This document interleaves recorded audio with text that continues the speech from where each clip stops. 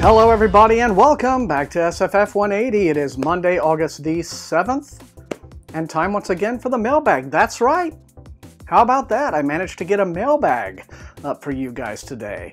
You know my little trick, my little workaround. I'm actually recording this on the evening of August the 2nd, Wednesday.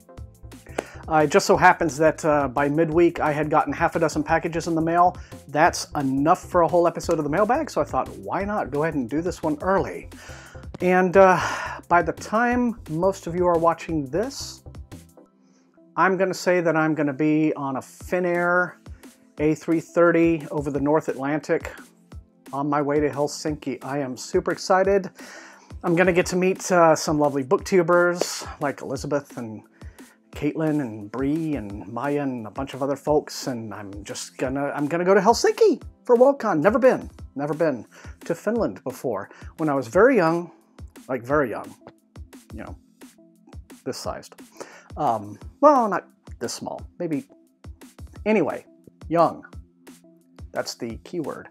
We lived in England, and so during that time we vacationed all through Europe, but never went to the Scandinavian countries, and so I'm very excited. Anyway, but let's go ahead and get into these books and see what we have, okay? So this week looks like it's kind of evenly matched between Tor stuff and Harper Collins stuff. So this first one is a Harper package. Well, we're starting off kind of strong this time. This one comes in from William Morrow, actually, which is a Harper imprint, and it's from Joe Hill. It's called Strange Weather, and comes out October 24th. And it looks like Joe is following in Dad's footsteps. This is a compilation, a collection of 4 short novels. So a lot like Different Seasons and 4 Past Midnight, how Stephen King has done those little 4 short novel collections throughout his career. This is Joe Hill's. And let's see, the stories in it are Snapshot, tells the story of a Silicon Valley adolescent who finds himself threatened by the Phoenician, a tattooed thug who possesses a Polaroid instant camera that erases memories snap by snap. In Aloft, a young man takes to the skies to experience parachuting for the first time and winds up a castaway on an impossibly solid cloud, a Prospero's island of roiling vapor that seems animated by a mind of its own. Well, I like the sound of that one. Next up, one day in Boulder, Colorado, the clouds open up in a downpour of nails, splinters of bright crystal that tear apart anyone who isn't safely undercover. Rain, that's the name of the story, explores this escalating apocalyptic event as the deluge of nails spreads out across the country and around the world. And finally, in Loaded, a mall security guard heroically stops a mass shooting and becomes a hero to the modern gun rights movement. Under the glare of the spotlights, though, his story begins to unravel, taking his sanity with it. As an out-of-control summer blaze approaches his coastal Florida town, he reaches for the gun again and sets out upon a last day of reckoning. Oh my, okay. Well, I've already done I think I've put together my Halloween slate for this year, but I may have to find a way to work this in at some point, even if it's not part of that. But Strange Weather from Joe Hill, 4 short novels, comes out, like I said, October 24th. And this next one is in from Saga, and it's an arc for Dark Deeds. It's the 3rd in the Keiko trilogy, or I assume it's a trilogy. Maybe it's a series, maybe it's more than a trilogy. But this is by Mike Brooks. And anyway, it says, in the 3rd book of what Kirkus Reviews calls the entertaining Keiko series, Captain Ichabod Adrift and his crew find themselves in another mess as a shipwide vacation leads to their second-in-command being taken hostage by the planet's criminal mastermind. So these sound a bit on the lighthearted side, but anyway, Dark Deeds from Mike Brooks arrives on October the 10th from Saga Press. See, Publishers Weekly says it's outrageously ballsy chicanery. Okay. That's a prime pull quote if I ever saw one. And next up, it is another Harper package. And this is The Rift Frequency, Book 2 of the Rift Uprising trilogy by Amy Foster. Remember a couple of weeks ago, the Rift Uprising, where apparently we found out that 17-year-old girls flirt with every person on the face of the earth. I'm sorry. I don't know why I fixated on that. It was just a hilarious thing that just popped up at random in the cell sheet. And he's like, I read it and it's like, okay. But anyway, this is the Rift Frequency, okay? And it comes out October 31st. And anyway, let's see. Gosh, what can I say? The Rifts are a series of 14 mysterious portals that lead to alternative Earths, the multiverse. Rin is tasked with using her innate combat skills to guard and fight whatever materializes out of the rift, be they mutants or advanced humanoids. When Ezra Mossad appears, he turns her assumptions upside down, questioning the rifts themselves and the runes, advanced humanoids who have also come through the portals. Rin and Ezra are pivotal in starting a coup. In the ensuing fray, he vanishes back into the rift. Rin launches a plan to rescue him, but he could be anywhere in the world or on millions of worlds. Okay, so it's very action-packed, and it could be quite an exciting trilogy, you know, cell sheets notwithstanding. But anyway, yeah, okay, Amy Foster, second in her trilogy, and like I said, comes out October the 31st. Not 1st, 31st. 31st. So let me know in the comments. And this one is a box. Sturdy box with a hardcover in it from a random penguin. I'm going to guess this will be a Del Rey thing. I was correct. This is a Del Rey hardcover. It's the finished copy of After On. The author is Rob Reed, and this actually came out on the 1st of August, so yesterday to me and a week ago to you. But let's have a look. Isn't this the one about the intelligent social network? Oh, here it is, yeah. Meet Flutter, P-H-L-U-T-T-R, a diabolically addictive new social network, and a villainess, heroine, enemy, and/or bestie to millions. Flutter has ingested every fact and message ever sent to, from, or about her innumerable users.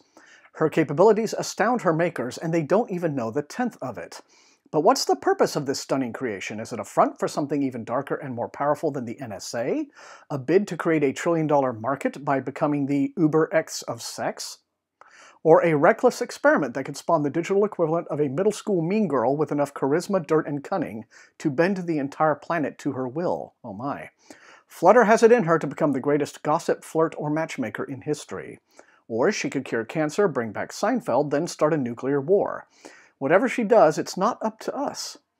But a motley band of Silicon Valley entrepreneurs, venture capitalists, and engineers might be able to influence her. After On achieves the literary singularity, fusing speculative satire and astonishing reality into a sharp-witted, ferociously believable, IMAX-wide view of our digital age. You know, there was just, I think, this week or last week, an article that had to do with, might have been Facebook. Anyway, there was this AI that they were working on, and they had to shut it down because it invented its own language. And nobody could communicate with it, and had no idea what it was trying to say or thinking about. So they thought, let's err on the side of caution with this. So it all does just seem kind of timely here, doesn't it? But anyway, yeah, After On is now available in hardcover from Del Rey Books. And going down the list, we have white envelope usually, but not always, denotes a Tor title. This is Assassin's Price by Elie Modesset Jr., the ridiculously prolific Elie Modesset Jr., and this is the 11th novel in the Imager Portfolio series. 11 books in, and I'm just sitting here like Spider-Man. But anyway, it says it's set in a world where magic is the literal realization of the imagination. This novel continues the latest story arc in the Imager Portfolio that began with last year's Treachery's Tools. Okay, so I can't really give any plot synopsis because we're 11 books into this thing. But it does have to do with magic expressed through art and creativity, as I understand it. Apparently now this series is going on and just spreading across generations in this universe. So I would like to, read these. I mean, I'm not just being a slacker. I'd like to do it. But in any event, this came out in hardcover on the 25th from Tor, July 25th. So it's now available. And last, but by no means least, also from Tor, this is The Dinosaur Princess by Victor Milan. This is the third book in the Dinosaur Lords series, or trilogy. It's saying series, so it may be a trilogy, may not be, but this is the third one either way. And this one comes out on August the 15th. Anyway, in The Dinosaur Princess, readers are plunged back into a rollicking alternative world of a 14th century Europe that never was. You know, knights riding dinosaurs, as it were, and doing battle.